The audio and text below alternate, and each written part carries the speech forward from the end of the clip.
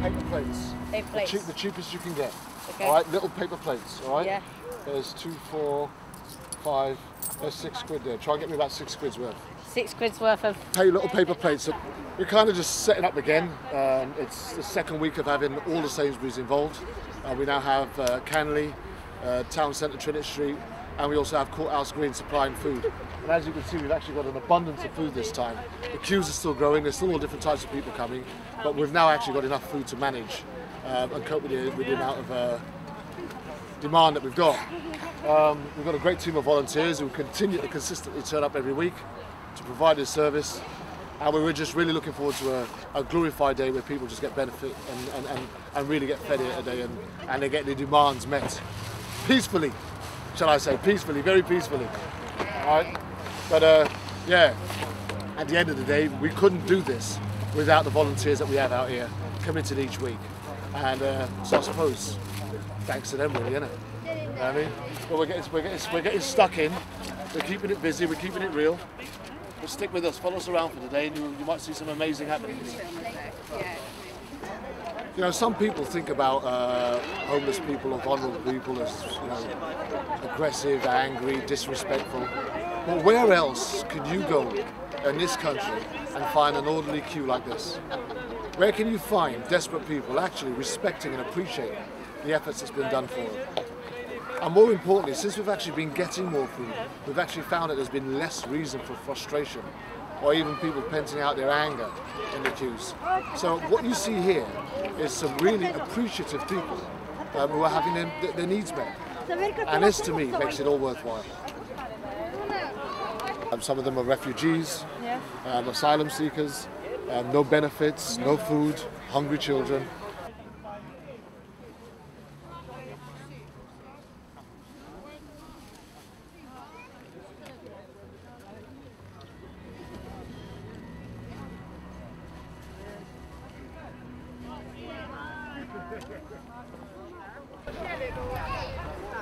What you've actually been seeing today is what we do every week.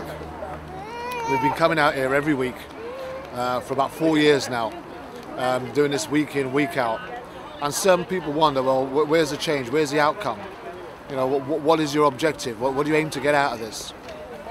And I'd like to just take this opportunity, just to share with you now, are 2 outcomes that I can give you at the moment. You know, featured on the Secret Millionaires show that we were on back last year was a couple that was sleeping in a tent. And some might remember the young girl called Stacey and her boyfriend. I'm pleased to announce at this moment in time, since December anyway, that the partner, the boyfriend, is now drug-free, free of alcohol. We've put him through detox. He's now a member of our church and an active member of our community. Productive, no longer in trouble, no longer getting arrested, no longer going to prison, no longer taking drugs, or no longer drinking alcohol. And that's a positive outcome because we were persistent and consistent in supporting this man from the beginning, from where he was, right up to where he is right now. But I'd also like to share with you that when this ministry first started 4 years ago, it started with 2 guys from our church taking 1 man to a Kentucky, and that was the birth of Anesis Ministry. Now, throughout the 4 years that we've actually served out on the streets of Coventry, this guy has come in and out of our service and in and out of our community and in and out of our life on several occasions, sometimes spending 3-4 months at a time and then disappearing for a while. Well, the last time we saw him, which was halfway through last year, I believed it was going to be the last time I'd ever see this man alive. By that time, he'd had another stroke, which was alcohol related. He'd lost all controls of his bowel systems and was going in and out of hospital, and basically had no purpose or reason to live, and didn't seem to want to. However, we continued to support him and encourage him through that. I'm glad to say I bumped into him just 2 days ago. Find out that he's now actually put on over 5 stone in weight. He's no longer drinking alcohol, he's no longer taking any drugs, he's in residential care, he's being supported, and all he can say is, thank you guys for just being there for me when I needed you. Now, that's outcome. That's impact in your community. And I've always said this, and I'll always say it again. If you impact the individual, you'll impact your community. If you change the individual, you'll change your community. And that's what we're all about on the streets here in Coventry. Well, the bottom line is, if you don't change the way that you're living, then you're going to end up dead. You're either going to end up dead or you're going to end up hopeless. Right? Homeless is not as low as you can go, is it? You know what I mean? Homeless is not as low as you can go. Some people think that's as low as you can go, but it ain't. You could be hopeless. You could end up being hopeless. That's no hope for your situation, no hope for your circumstance, and no light at the end of any tunnel. Right? That's worse than being homeless. You know what I mean? And you just find yourself spiraling around in that for some time. Right? Something has to click. Something has to click that makes you want to change. And when that happens, it's an amazing journey that you start to embrace. I'm allowed to see my little Bobby and everything. Wow, you see? So the size 10s up your ear ends worked. Yeah. You know that. I'm glad to hear it, man. What does this coming to this soup kitchen mean to you? Well, if it weren't for coming through here, I'd be starving all day. Where I live, they kick me out at 10 o'clock in the morning. I'm not allowed back until 10 o'clock at night. So, like, if it weren't for this, then I'd struggle for food. I'm on the dole like everyone else, but this helps a lot of people. Look at how many people are here, man. There's a lot of people that need food, and we get food to take home as well. So it does help, and Kervin, he helps. He's good at organising it. It's very well organised. What we mean is thank you. Yeah, in other words, thank you. Yeah, it's my first time down here, you know, but you're doing a good job. Very good job. Helping a lot of people out, you know. God knows how many people you're serving, but yeah, you're doing a good job. And they get loads of free food to take home as well, which can last them for another couple of days. So it's important, very important, I think. I mean, look around you, look how many people are here. There's about 150 people here. And it's a great thing, they're doing. So fair play to Sainsbury's as well, because they donate the food. Whoever's donating. So thank you to Sainsbury's. And thank you lot for working. Yeah, for doing your work. Because on a Sunday, I wouldn't want to be doing all this bullshit. They do it, they do voluntary work as well. Yeah, you're good people. You can't knock it, can you, man? Yeah, How can you knock it, man? Look at my bag. I got fruit, bread, a couple of soups, crisps, loads of stuff, and you can get more. Coming out, great. Yeah, I'm thankful. That'll last me a week. Yeah, that'll keep me alive for a week. All right, man. I'm down here every Sunday. Every Sunday. This is my first Sunday, but I'll be down here next week. Yeah, can't grumble. Happy days. Happy days, you're here again. Yeah, I'll be here next week, don't worry. Okay, well, apart from all this normal stuff we've seen us do today, where we've been giving out clothes, we've been giving out food, soup, coffee and all the rest of it, we've also had to be dealing with individuals' issues. Like now, this is the time where people go out and start relationshiping, talking with individuals and finding out what their other needs are. And so far today, we've had to deal with somebody who's got a gas leak, who speaks no English, and needed us to make a phone call in order to have the gas shut off for him.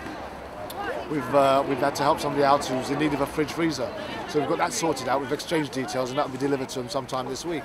We've also spoken with somebody who's just moved into a flat and they've got no furniture whatsoever, and we're going to get them some sofa and some other materials that are going to benefit them in the short term while they wait for other things. So in effect, we actually do a hell of a lot more than just feed them. You know what I mean? We try to meet them at their need, whatever that need might be. And for some people, it might just actually be, as we've always realised, just somebody to talk to.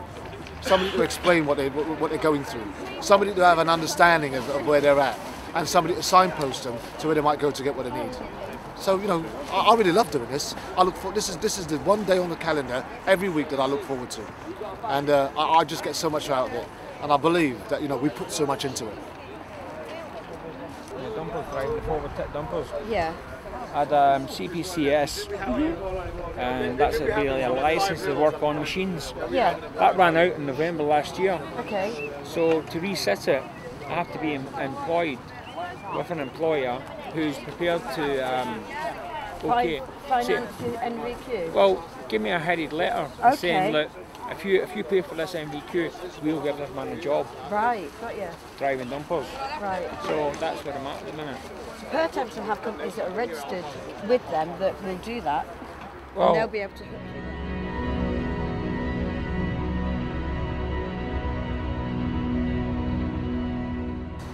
Well, I do health and social at sixth form, and I needed to get a placement. And I talked to Kervin in Sainsbury's, and he said I could come and do this, so I've just been doing this. So that's it.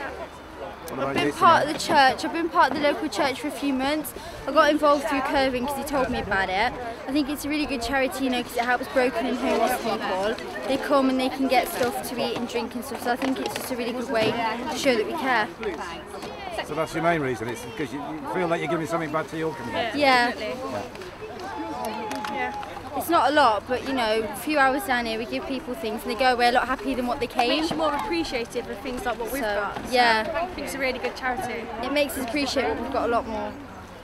All right, talk to me then. Talk to me then. Yeah, I do enjoy coming here. Definitely. It's on a Sunday. I have lots of things to do in my house, but I don't do it because I like to come here, help other people, and I enjoy it. So you're getting something out of this as well? Definitely, without a doubt. If my kids say, Mum, I want to go swimming, can you take me? I say, no, I'm sorry, Sundays is out. I come here. Seriously, that's what I do. Sundays is out, I do here. No matter what goes on, this day is for the people here.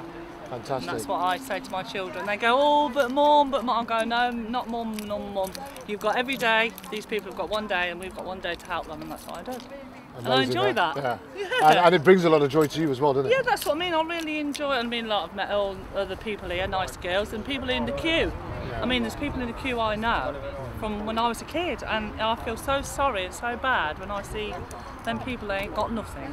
Do you know what I mean? And to how they've turned out. And I mean, they were people who had things in their life, and all of a sudden, it's all gone.